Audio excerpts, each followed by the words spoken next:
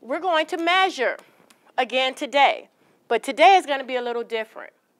Last class, we talked about 12 inches equals a foot. I just gave you the first one.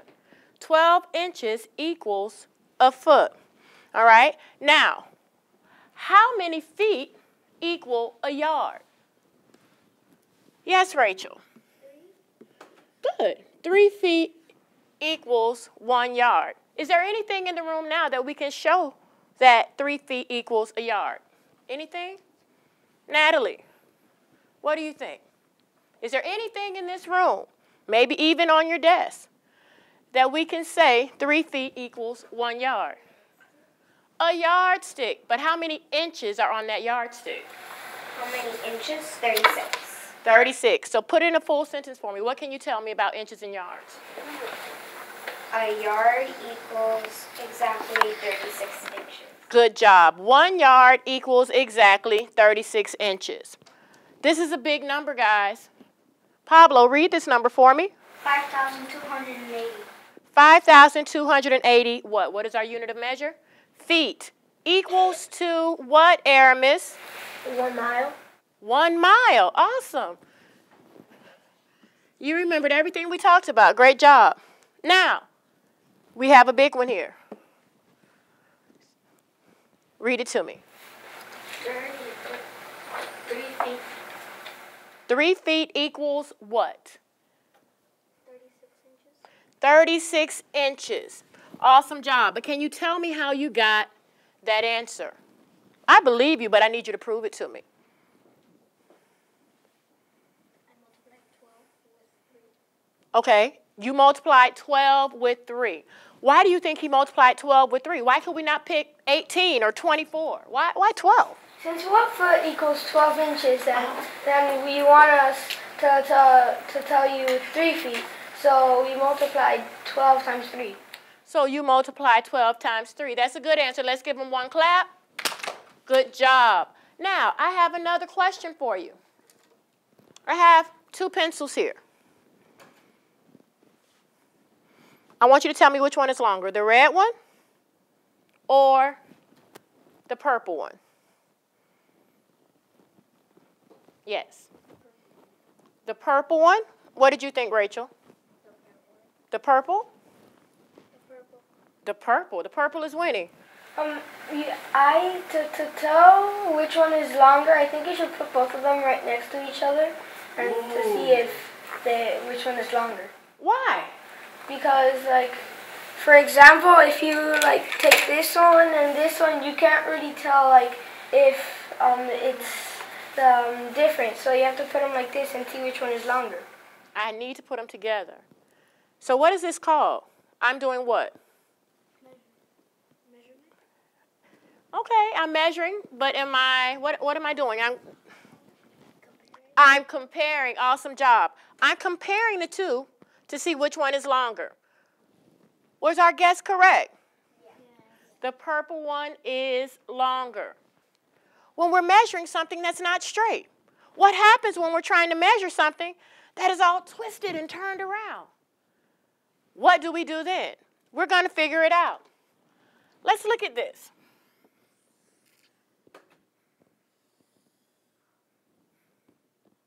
All right? Now, we have a line here, and we have a curved line here. I see your hand. You're waving at me. Hi. Talk to me. What are you going to tell me? I didn't even ask a question. What are you going to tell me? I think I know how you can probably measure it. You can probably measure it from like the middle with a yardstick or a ruler, and it'll practically show you how big it is. It'll practically show me how big it is. So she's saying I can measure it with a yardstick or a ruler. But I want you to show me, because you're telling me I can measure this semicircle with that yardstick. Can you come show me? I want you to show me how to measure a semicircle with a yardstick. You can probably go like that. But am I measuring this? Talk to me. Not really. Not really? Okay. Can I measure the straight line with the yardstick? Yeah. Okay, and what is it?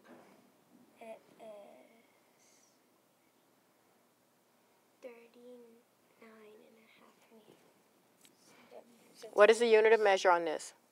Where is it? Okay, let's turn it to inches. Measure it again.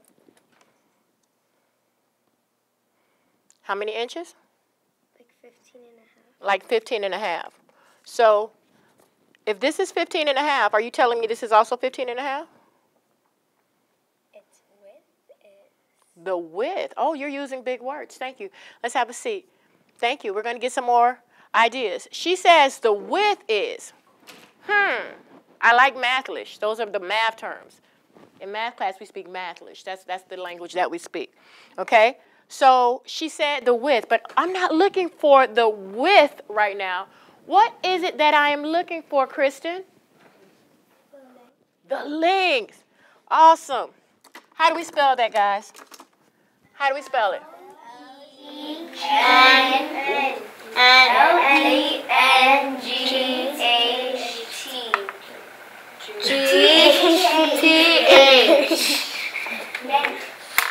Length.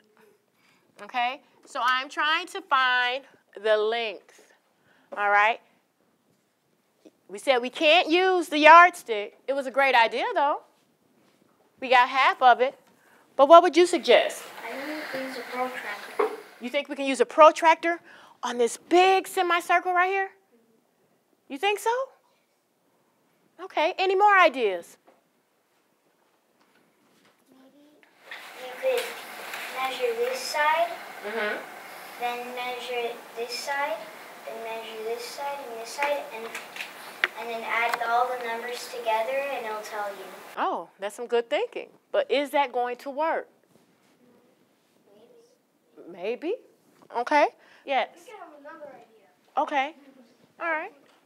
Like how he said, we can. This again is 15 and a half. Maybe we can measure from here to here, and we can add it. But that's what one of your classmates said, right? Yes. That's what she said. Oh. That's what she said.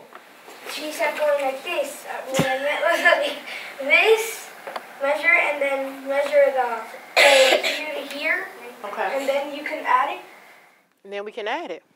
Okay. What if this did not exist? You can take it back to your table with you, please. If this did not exist, we didn't have a ruler. We don't have a yardstick. The ruler and yardstick monster came and took them all away. I'm still stuck with my problem. I still don't know what to do. I still haven't figured out which one is longer. All right? What I want you to do while you're sitting right here at your tables, amongst your table mates, discuss it. Figure out how would you know which one of these is longer. And then one person is going to report to me. One person is going to let me know what your team thinks. Okay? The best strategy or the best way to figure out which one of these lines is the longest. Do we understand the instruction? The students need to take ownership and figure it out for themselves. They used the tools that they felt were the best for the activity. They were given pencils, string, yardsticks, all those things were made available to them. However, there was no right or wrong tool to use. So I left it up to them in order to figure it out. And once they figured out which tool worked best for them, then I just supported them in that decision and allowed them to make their own decisions. We can just use the string and measure it, or put the tip of your nail to your first quarter of your knuckle. That's an inch, so then we can measure it like that. Or we could just measure it with the finger, so it would be 1, like numbers to it, make it like a protractor. Yeah. 2, look at the string. Imagine this is the bottom line, right there. And then if it was a string, and then if we were straightening it up, the top one would be longer. Use a string. All right, let's bring our thoughts back in. 5, 4, 3, 2, 1. All right? Natalie, report for your table. Report for table 2. What do you guys think? We thought maybe since your knuckle is probably about an inch. Okay. You can take that and go around. You could take it and go around? Or you can measure about how long a pencil is and then take it around. Okay. Awesome idea. One clap for Natalie. Now, This is what we will call non-customary units of measure. Why do you think I would say non-customary? Non-customary. Chloe? Huh?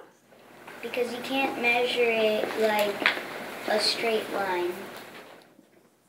Okay, so what is a customary unit of measure then? If we said customary, what is customary? Like what you use all the time, like feet, inches, centimeters, meters, kilometers, miles. Right, things that we're used to using, things that we can pick up a ruler and measure it. So non-customary is It's not equivalent? not equivalent. Equivalent is good mathlish, but that's not the word I'm looking for. Yes? Something that you can't really measure. Something that we normally wouldn't use to measure, right? Have you ever seen your parents when they're trying to measure how many feet something is and they walk like this? And they try to measure? Yes. And they say, well, it's feet, so let's measure, right? But what happens if your mom has a size 7 foot and she's trying to measure feet? Would that necessarily work? No. Why? If her foot is 7 inches long and she's measuring how many feet it is from here to here and she's going to walk, is that going to work? No. Why? Yes. Because her foot is 7 inches, so it's not exactly 1 foot. Because a foot is 12 inches, so she would need her foot to be 12 inches. Okay. So we would need for her foot to be 12 inches. A big foot. Shh, don't talk about big feet. All right? What I need everyone to do very quickly, and listen up carefully because we're going to do an activity, but I need to give instructions all at the same time. All right, so what we're going to do is move to the station table. All right, everyone come around at the station table, and I'll give you instructions back here. All right. Is this a straight line? No. No. All right, can I pull out a ruler and measure this? No. No, it's not going to work, right? All right, so what we're going to do is we're going to take our recording sheets. We're going to take one, pass it around. Make sure everyone gets one. Make sure everyone gets one. You guys aren't taking any. Everyone has a recording sheet. Everyone should have a recording sheet.